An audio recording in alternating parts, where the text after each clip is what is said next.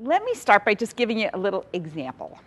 So, a parent came to me, so if my child is so smart, and I have said this to parents, you have a very bright child here, then they said, well, if he's so smart, and you're telling me he's so smart, why is he so slow? So this parent says this, I can see why everyone is so frustrated with Dennis because I'm frustrated with him too. He can't get anything done on time, whether it's his homework, putting on his shoes, or taking down a phone message, he can't get it done. He gets so excited about writing a history paper, when it comes time to actually do the paper, he just sits there staring at the pencil, taking forever to write things down or look things up. If I didn't know him so well, I think he just didn't care. But I know he does. His dad thinks he's lazy, his teacher thinks he just doesn't care, and I'm spending my life yelling at him to get things done. How did we get into this mess? So, real story, real kid, and like I said earlier today, Dad really just argued with me. He's just lazy, you're wrong. And I've heard that a lot from parents. It's like, you're not right, you don't understand, he's just lazy. So, you already know the answer to this because I already kind of gave it away, but it's not really a trick question. So a lot of times when I read that kind of a scenario like that, parents say, well, or people, professionals say, it's just a kid with ADHD. But it's not quite so simple, as you know. So it's not just finding the kid with the ADHD, but also the kid who doesn't have ADHD who also has these kinds of issues. So again, I already reviewed this with you, but so what is processing speed? Again, it's that how long it takes a kid to complete a task in a certain amount of time. I already talked about this, and just as a review in terms of executive functioning skills and processing speed being the engine that drives the car. So, and I talked about this as well too. So it's the cost of having slower processing speed, they're pretty significant. And we find that kids with processing speed deficits have deficits in all of these areas. So kids who have slower processing speed have difficulty processing spoken language fluently. They can't get things written down on paper. They don't have good reading fluency skills, meaning if we just have them read a passage and just time them, they're slower than average. Kids with these kinds of issues are slower at reading and writing. Even though they don't have a learning disability, they just take longer to do all of those kinds of things. Again, they have trouble sustaining attention to tasks, not because they have necessarily a primary attention problem, but because the information's coming in so quickly their attention is lost. So that's a very different thing to think about. So somebody who just doesn't attend has a very different kinds of problem than kids who are like can't attend because it's just all coming in so fast, but who may be able to attend quite well if the tempo and the pace is more at their level. They, again, have difficulty understanding directions quickly. Think about how quickly a school setting or generally in life things happen. These kids have trouble with that. They have trouble retrieving information from long-term memory. They have problems finishing almost anything, and problems with social interactions too. And I think I think I have a slide similar to the one I showed this morning. These problems with social interactions are something that was reported by parents a lot. And I would scratch my head and say, well, I don't know why I'd have problems with social interactions. He seems like a pretty social kid to me. But when we looked at our own data, we found that these kids have really high problems with social interactions. And you think about what social interactions demand. It demands quick thinking on your feet. It kind of demands us to look at a situation, kind of hear what lots of different people are saying, and to walk in and to engage. And these kids can't do that. Even though they don't really have social problems, they're not odd kids, they just have problems communicating and interacting quickly. So I already showed you this. We know also that our world is just getting faster, and that things are moving at such a fast pace that kids who were even just slightly slow might be even more deficient or more compromised than they would have been 20, 30, even 10 years ago. There are these three different kinds of processing speeds: the verbal processing, the visual processing, and the motor processing. And all of these interact together. So even though a child might have a primary process or problem in visual processing, doesn't necessarily mean that they don't have problems with motor speed or verbal processing skills. So it's complicated. So what do these kids look like? Well, they don't look like kind of a simple sort of kid who's just, not trying. They might look, and I think somebody brought this question up, or I know they brought this question up, is that at one point, they might look just fine, and the next time they may look like they can't get anything done at all. These kinds of kids may look confused. They may appear absent-minded because they're unable to process the information at a rate that it's being delivered. They may avoid just engaging in tasks altogether, not because they don't want to do it, not because they really like not engaging, but because they just can't, they know they're not going to be able to get it done. I told you before, too, that these are kids who just don't always have good ideas about how long it's going to take them to complete a task. The ones that do have a good idea about how long it's going to take them to complete the task think, I'm not going to get it done anyway, so why even bother getting started?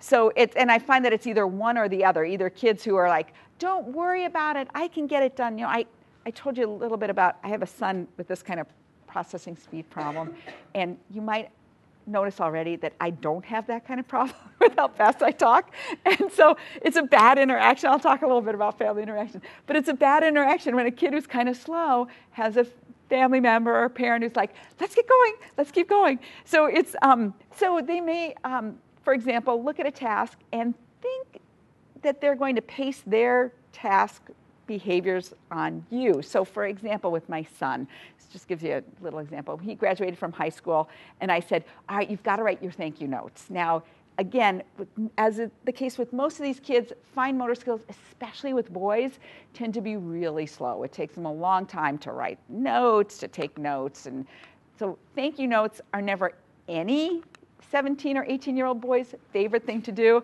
He just said, Mom, I don't know what you're talking about. He wrote like the first 10 to the most important people, grandma and that sort of thing, and then left the other 40 the entire summer. And I would say, Peter, why don't you just do like 2 every day, or do 5 on Tuesday and another 5. Mom, don't worry, it's going to take me like 20 minutes to do them. So you're saying it's going to take you 30 seconds for each, and he really thought it was true. Of course, as we're driving to take him to college, did he get the thank you notes done? He did not. But for him, he made sure that Grandma got her note, and anybody who was going to give him another gift for Christmas got the thank you note. However, he just never did them because he miscalculated how long it was going to take him. All of the things that I gave him to do to try and organize him, it's like, I don't need it. Plus it was summer, and as a parent, I'm thinking, it's his last summer home. He's working full time, so anyway, it gives you an idea. So he just didn't do them, and he never got them done. The other thing I also talked about is some of these kids cope by rushing through their work. And what I'm finding is about 20% of the cases with these kinds of kids, parents I'll say, based on their cognitive test data, this kid needs extra time on tests. He needs extra time to do everything. He's at like the 5th percentile in terms of processing speed on the Wechsler Intelligence Scale for Children. And the parents will say to me, I don't know why he would need that, because he's the teacher tells me he's the first one done in class all the time. Now, did he finish the test? No, probably not. Did he leave the whole back section not done? Yes. But these kids, some of these kids would they'd rather flunk the test and be the first one done than to be the last one done and to do well. It doesn't sound like a really good coping mechanism for us who listening to this, but for them, it makes sense. So for those kids, and again, I'll talk a little bit more about what to do with these kids. For those kids, giving them extended time, but not teaching them why they need to take extended time, not teaching them that extended time is not a shameful thing, and that's part of the process for them, because they'll just rush through. So again, they may finish their work quickly, even though they haven't answered every question, and they just feel like, well, at least I did something. At least I was the first one done. And for them, that's actually completing the task, when really we know it's not. So I wanted to give you a little sense of how we assess processing speed. So you can see some of the different kinds of instruments we use to get a sense of where a child is. So I don't know how familiar you guys are with the whisk. Do you guys know that? Okay. So just to give first of all, any test that's time is a measure of processing speed. It's a measure of how kids can actually keep up. So a couple of things that we use, for instance, the whisk coding test is each number is paired with a symbol.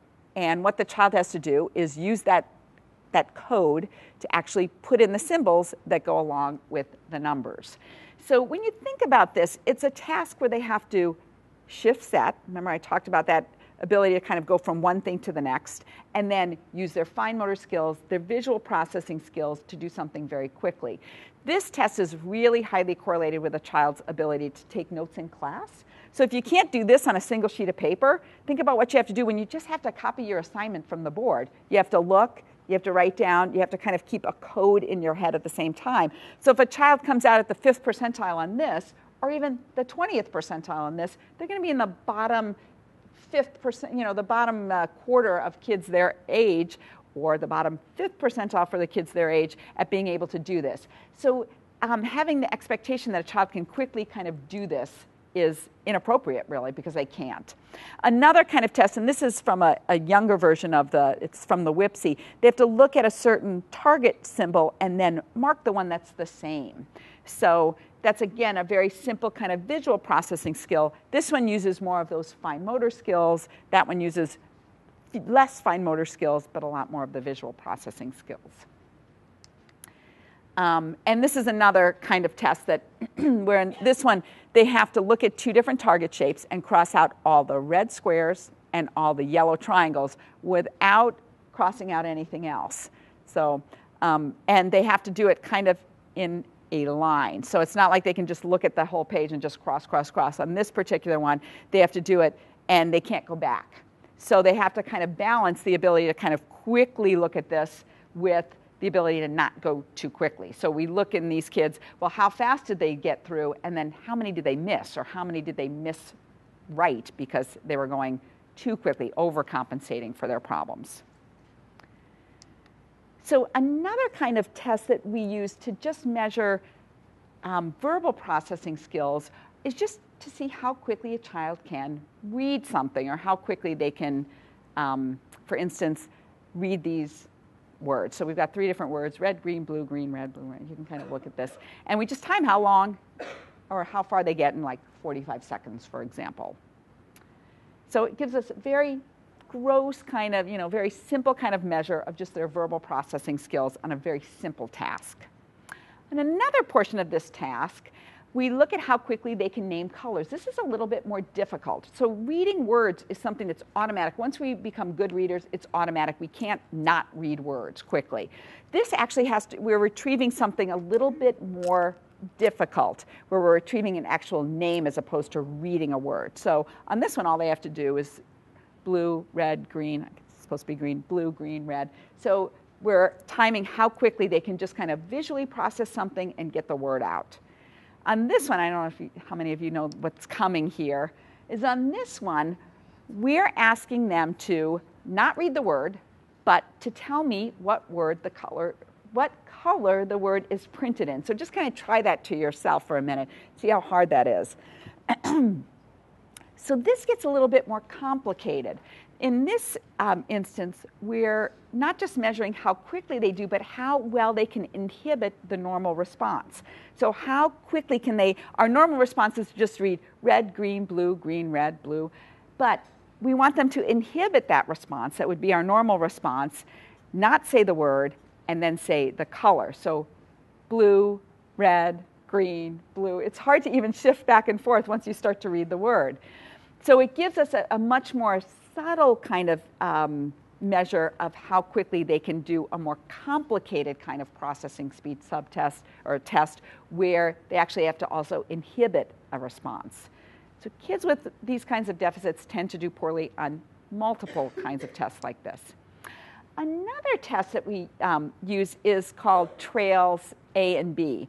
And there are a couple of different measures of this. This is a simple one that's used in kids under the age of 14. So just take a look at this. And then see if you can just quickly kind of connect the dots. And that's all we're asking kids to do here, is connect the dots on the page.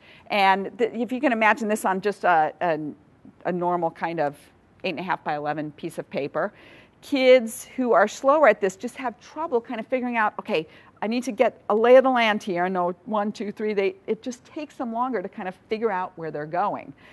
other thing, just anecdotally, that I also find with kids with ADHD is they tend to not see that 15. They tend to get to 14 and then just have trouble finishing. Now, the directions for this test, just to let you know, I'll say to them, they first practice on a different one, different piece of paper, and then I give them the real one, and I say, okay, now I want you to connect the dots as quickly as you can, and I point to starting with number 1 and ending with number 15. Ready, go.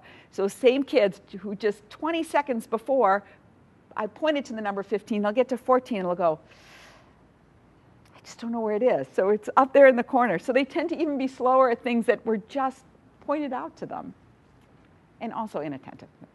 Now, this part of the trail making test is a little bit more complicated. In this portion of the test, what they're asked to do is alternate between numbers and letters. So just take a moment and see if you can do that. So for example, 1A, 2B. See if that makes sense to you, and you can kind of see that. It's a lot more difficult, and it's for a couple of reasons. One is that you have to keep two things in mind at the same time. You got to keep numbers, the order of the numbers, and the order of the letters. And then the other part of this is that you have to alternate between the two. You have to shift set. You have to go from one thing to the next. This is a very good test for people who have trouble with executive functions in general. Even in adults who tend to have, for instance, head injuries or suffering from dementia, they tend to struggle on this test very much. And it's a little bit more, this is kind of, again, a simpler version for kids under the age of 15. It's a little bit more complicated. It just has more numbers and letters for adults. But it's one of those tests that's very simple, but it's very, very selective in terms of its ability to show people who are having difficulties in these kinds of areas.